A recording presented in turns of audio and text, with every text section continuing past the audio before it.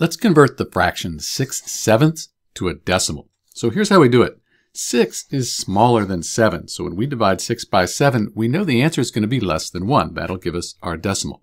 So let's take 6 and see how many times 7 can be divided into 6.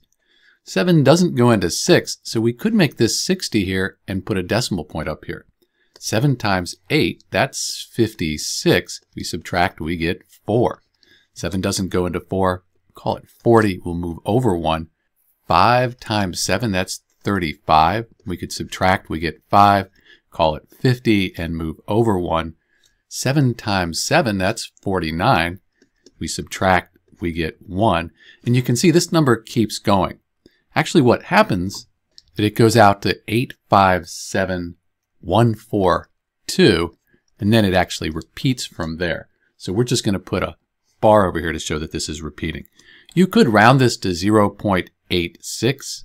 So in answer to our question, the fraction 6/7, that equals the decimal 0.857142, and that number keeps repeating.